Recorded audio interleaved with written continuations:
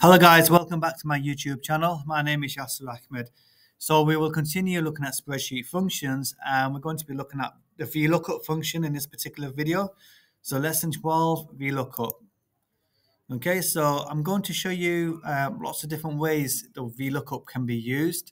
And we have 1, 2, 3, 4 different activities that we're going to be looking at in this video tutorial. So Vlookup is quite a popular function used in spreadsheets. The best example I can give to you before I start looking up or using a Vlookup is imagine you want to call someone on your phone. So you're not going to be expected to remember people's numbers.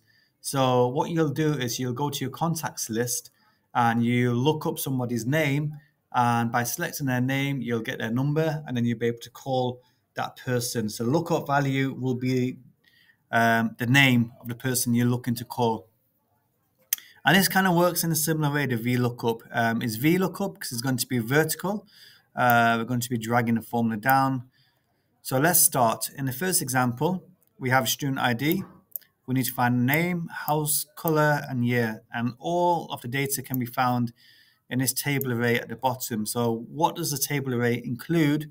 It includes the student IDs. So this one will match up to this one here.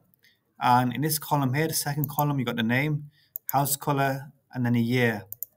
So let's go ahead and make a start. So it's going to be equals Vlookup. Okay, so the Vlookup is comprised of 4 parts. The first part is what is it that you're looking up? So I'm looking up this ID here, student ID, A00123. So remember when we drag down a formula, we was then looking this cell and this cell and this cell.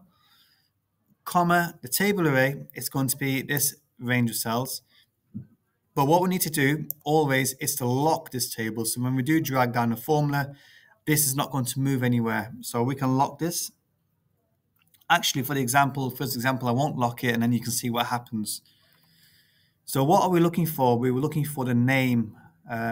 It was behind here. So the name is in which column of the table? It's in the second column. Comma.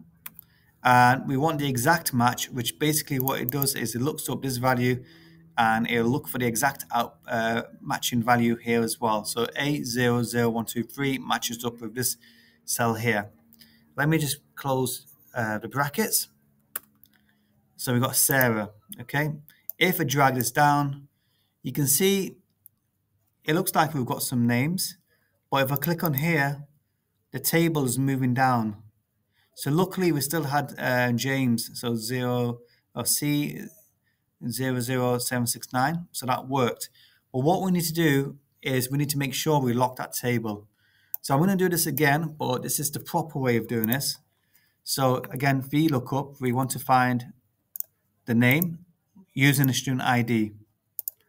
So let's go ahead and start doing that. So VLOOKUP, we want to look up the student ID, comma, the table array, because I know the student name is in the second column. We don't actually need to go all the way across to the fourth column. We can stick with this column here. Doesn't really make a difference. But if we just want a name, we can stick to the first 2 columns. Let's lock this now. So we've got a lookup value. We've got a table array. So what's happening now? We're looking up this value in this table array, comma, in which column do we want to get the output from? So the output is going to be from the second column. Okay, so we can put in 2. And we want the exact match because the student ID, the lookup value, exactly matches with the contents of the table array. Close the bracket, job done. I'll do the house color. So again, Vlookup. So let me just click up here. So equals Vlookup. Again, a lookup ID. We're not going to use the names just in case there's 2 names which have been repeated. We're going to stick to the IDs which are unique for each individual student. So that's going to be the lookup value. The table array, we want a house color. So what we can do is go across to the third column. We can lock this table since we don't want the table moving anywhere. The column index is going to be the third column now. And we want the exact match. And Sarah, she's in a red house, so her house color is red. Okay, let's just move on. The year you guys can do yourselves. This time here, we have these barcodes, but these barcodes don't exactly match up with the lookup values in this table array. So we want to find out the brand. Okay, so if it's A, it's going to be Nike, B, Adidas, and so on.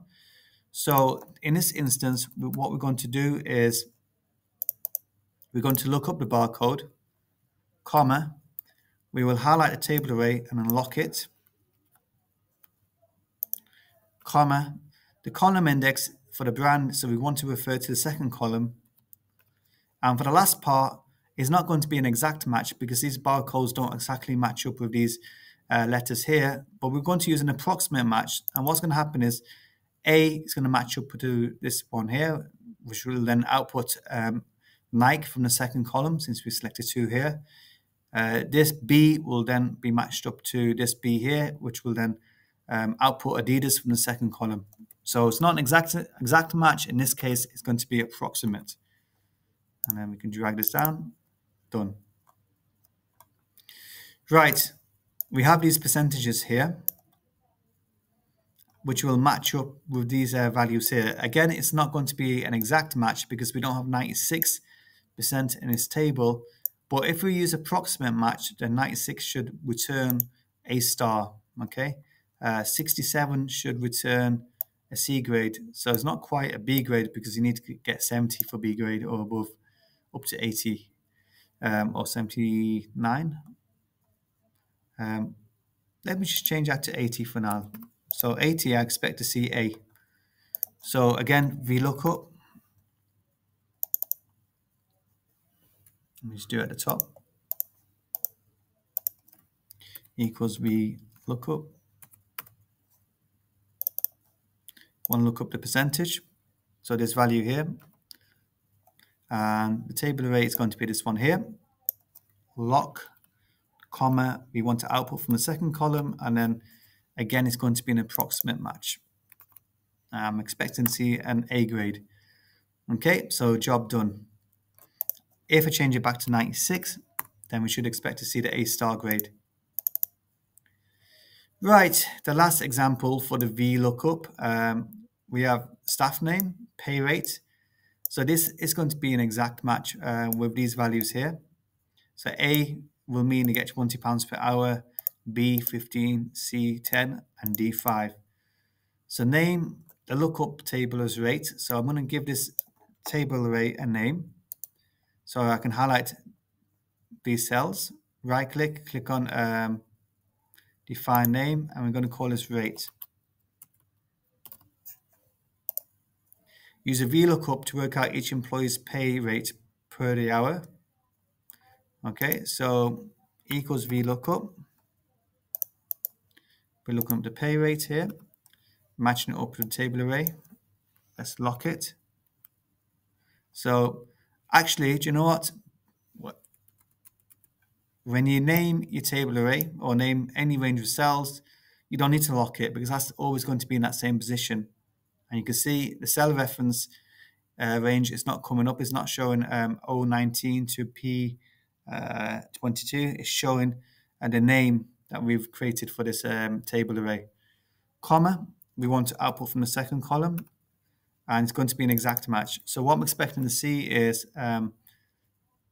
20. Okay, because it's A.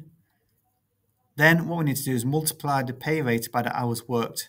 So the hours worked is in this column here. So after, sometimes you get people doing this inside of the brackets, trying to do a calculation.